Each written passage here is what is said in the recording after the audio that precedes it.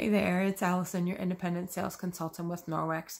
Thank you so much for agreeing to host a workshop with me, and I just really appreciate you wanting to support my small business and get some amazing products into your home and introducing it to your friends and family.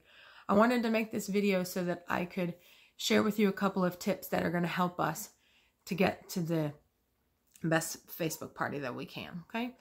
My goal for you is to have $1,000 in sales. Because at that $1,000 level, plus just one booking, you unlock all of the fantastic things that Norwex has to offer its hosts. They're crazy generous with their free products, and that is the largest package that is possible. Okay, I'm going to do the best job that I can in order to help that happen and give you a couple of tips so that we can accomplish this together, okay? Because this is a team effort. We both need to have some amazing fun while we're doing this. Tip number one, invites. Need to be personal invitations. We don't want mass messaging. We don't want group texting because those things seem very impersonal. They seem spammy and they're quite annoying. Okay.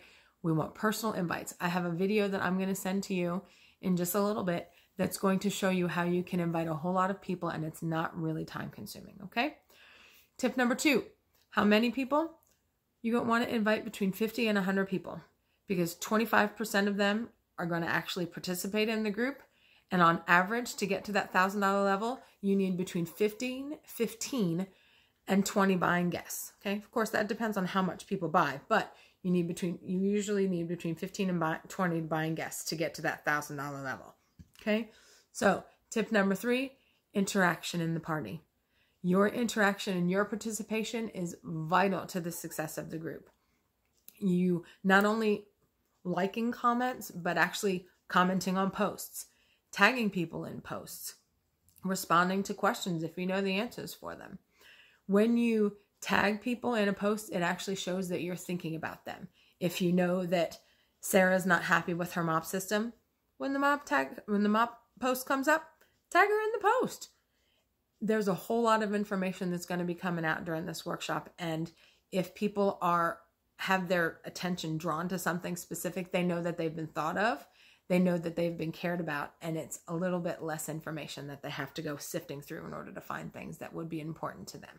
Okay, so tag people, comment, answer questions.